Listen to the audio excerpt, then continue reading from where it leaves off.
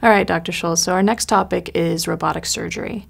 And a lot of people want to know what the process is and what your opinion is on it. So robotic surgeries replaced the older methods where, unfortunately, men had a big scar that went from their sternum all the way down to their pubic bone. And the doctors needed that kind of exposure because they had to get their hands deep into the pelvis, move the bladder aside, and then do all kinds of little microsurgery, cut the urethra, the passageway that the urine goes from the bladder through the prostate and out the penis.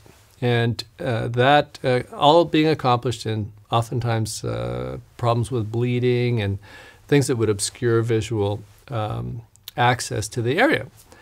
So what's the issue with robotic surgery? So I think around 2004, 2005, the Da Vinci company came up with an idea for operating remotely using little pinchers and which were on robotic arms that could go into much smaller incisions. So you didn't have to open up the whole tummy to get to the prostate area.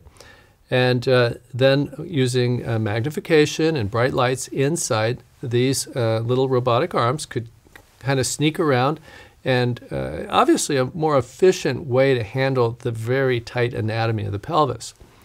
And there's a lot of initial excitement about the possibilities that this would improve cure rates, that it would reduce the incidence of impotence and reduce the incidence of incontinence. Unfortunately, after many studies and comparative evaluations, it did none of that. The incidence of impotence, incontinence, and cure rates is identical with old-fashioned surgery and the newer robotic approach, which now these days almost everyone gets robotic surgery. So are there any advantages to doing robotic surgery compared to the older methods? And the answer is yes. When you cut a gigantic incision from your sternum to your pubic bone, that's a major invasive insult to the body. And in those days, it would take anywhere from 1 to 3 weeks to recover from that operation. With the robotic surgery and the smaller incisions, people are going home much more from the hospital much more quickly, and the recovery is much faster.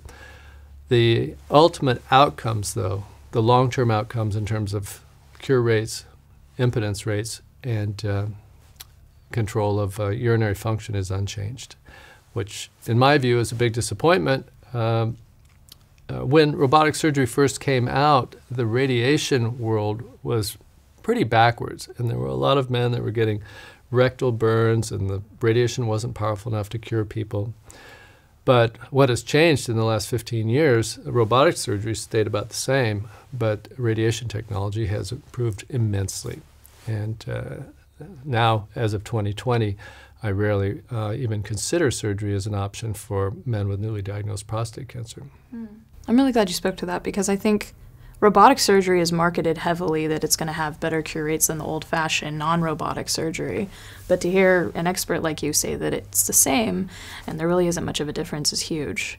I think even in the clinical trials when it comes to radiation and surgery, it definitely shows that surgery has much better outcomes. There are actually clinical trials arguing that surgery has better cure rates. But in those clinical trials, they didn't point out that the men getting surgery are 10, 15 years younger than the men getting radiation, and that the men getting surgery have earlier, easier to treat disease. So it's not really an apple versus apple comparison. Yeah, the surgery industry is a multi-billion-dollar industry, very strong, and there's a lot of momentum because 10, 15 years ago, the radiation was certainly inferior. And surgery had the whole world by the tail. It was the way to go. But things change quickly in this modern era. Technology changes with better computers, better targeting. The non-invasive radiation options are causing far less damage, and they're easily replicating the surgical cure rates now. Thank you so much for watching. If you appreciated this video, go ahead and subscribe to our channel and hit the like button. This helps share this video across the YouTube platform for other prostate cancer patients. And if you have a question that you would like asked in the future, you can go ahead and leave it in the comment section below.